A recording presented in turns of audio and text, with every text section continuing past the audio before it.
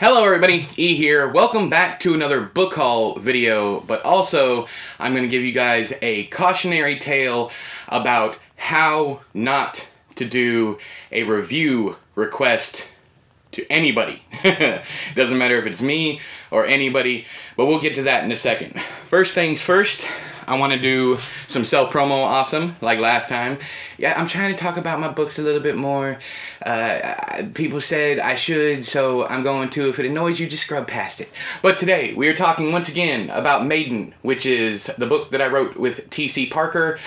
We are pitching it as The Thing meets The Deadliest Catch, or A Perfect Storm, either one, with mermaids. So if you like mermaid horror, definitely check it out. It's up on Amazon and for, I think, $6.99 for the ebook, $14.99 for the paperback, but it's also free to read on Kindle, or if you have a NetGalley account, it is up as a read now. So you can go ahead and go there and snag it for the price of a review. How awesome is that? Anyways, I'm gonna put this down. Next up, we have a book that I bought solely, it's gonna sound bad, but I bought it solely for the sticker that came with it. I'll try to put a sticker up here, not a sticker, a picture of the sticker up here, because it's already on my wall back here somewhere. And the other one is on my book cart.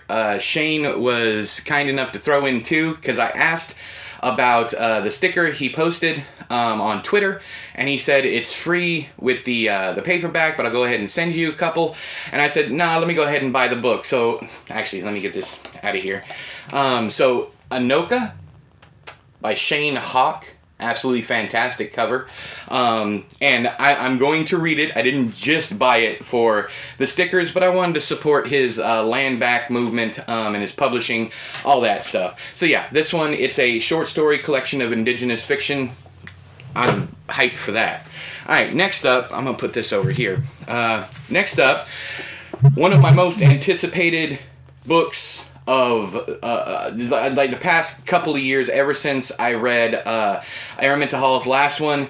This one is Hidden Depths. This is a fictional telling of her great-grandfather's actual experience on the Titanic. I love Titanic stories, and I'm super hyped for this. This one comes out in the UK in March 2022. Yeah, launching March 2022. That's going to be tough for me to say next year.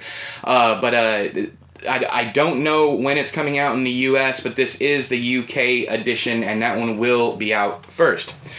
Next, we have 4 books from the same author. I found these at, what was it? Not a thrift, I think it was Second and Charles. I found all these for super cheap. Yon Nesba is one of my favorite thriller writers, and I found 4 of his hardcovers. One of them is Kniff.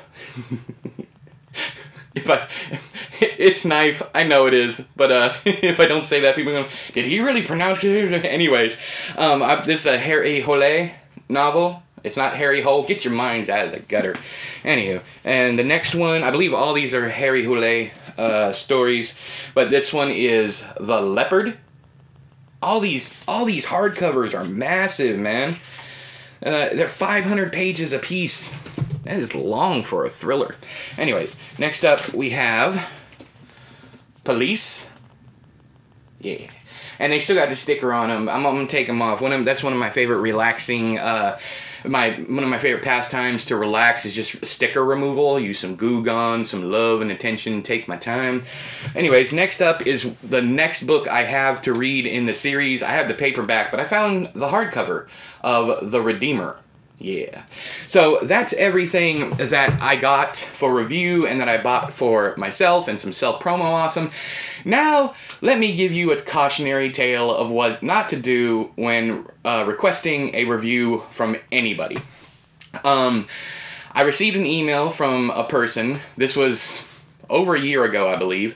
And this person, they said, hey, I'd like to send you a book. They did not mention that the book was their book. They just mentioned that they wanted to send me a book. So I told them, I was like, I am closed for review requests. So if it's your book, I have no idea when or if I will ever get to it. So, about a month later, roughly, I get this book. in the mail. This is Circle of Amazons. Circle of Animals. I can't even talk. Circle of Animals by Victor Malone. Doesn't even have, we're going to get to the problems with this book here in a second. Doesn't even have the author's name on the cover. It is on the back of it. And then I get it. A couple months go by.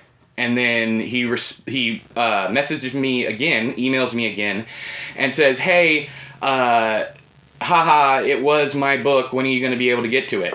And I told him, yeah, I might not ever get to it because I am closed for review requests. After that, I stopped responding. I don't know if he sent me any more emails or not. I put him in my spam folder. But never do this. Never offer to send someone a book and make it seem like you're just giving them a gift when you're actually sending them a review copy. State up front that you want to send a book as a review request. Always do that up front. Anyways, because he wasted money sending me the book because I'm not going to read it now. So the way to do this, if you're going to, first off, you need to look to see if the reviewer is open. I have it up on my Twitter that now I'm permanently closed for reviews. I have plenty of publishers and authors that I work with now. I have plenty of review stuff. So sorry, but I just can't keep up. And now this person has spent money to send me their book that I'm never going to read. I'm going to donate it, or if any of you out there want it, go ahead and comment down there and I'll send it to you for free. Maybe he'll get a review after all. But there are so many problems.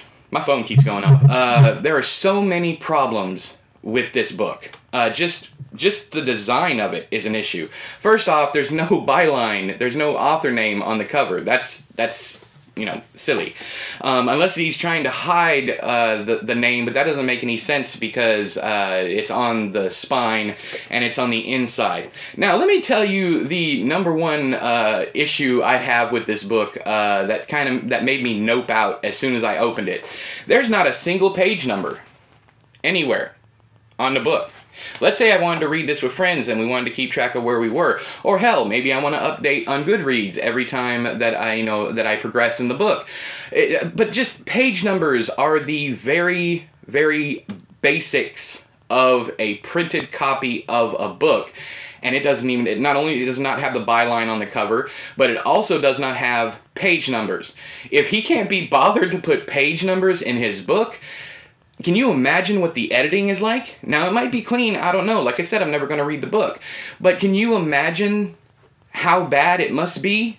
I'm pretty sure you can. But anyways, there's my cautionary tale of what not to do as an author to try and be sneaky and get reviews from people. I don't appreciate it. It's a dick move, and I hope that Victor watches this, or whatever his name is, because I believe the emails are from a completely different person, which also makes me think, you know, he was trying to slide in his book on the down low, which it's disrespectful.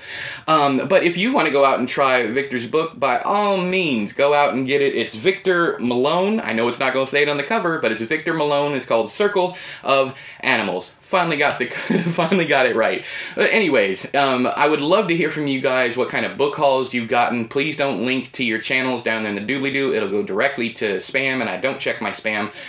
If you want to, you can link me on Twitter. Links are down there in the doobly-doo. Or you can just type out your book haul down there and we can talk about it. It's a great way to get to know someone, the type of books that they buy. But until next time, I have been E, you have been you. This has been another book haul video and a cautionary tale. I'll talk to you guys later. Bye-bye.